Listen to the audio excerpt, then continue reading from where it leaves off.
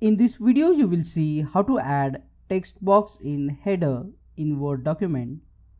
Let's get started.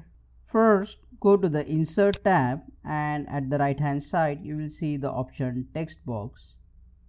Click on the drop down, select Draw Text Box and draw the text box of the size required.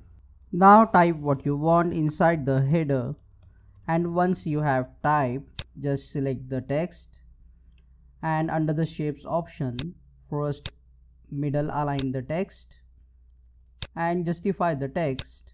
Now you can increase or decrease the size of the text box, and if you want to increase the outer thickness of this border, then just go to the solid fill under the line and let's say we will select here 2 points, and if you want to change the color, you can change the color as well.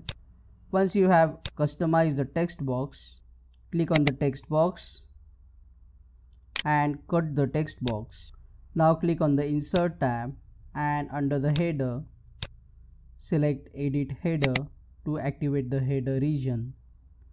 Now paste the text box inside the header, and now you can drag text box anywhere inside the header. You can resize the text box according to your need, and if you want multiple text box, just copy paste the text box and place it anywhere inside the header. Once done, just double click inside the Word document and the text box will be locked inside the header.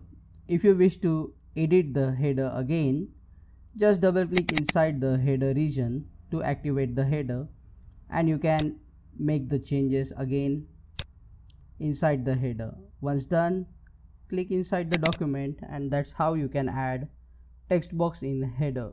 Click on that like button, comment below and let me know if this video solved your problem. And don't forget to check out these useful videos shown on screen related to header. See you again in the next videos.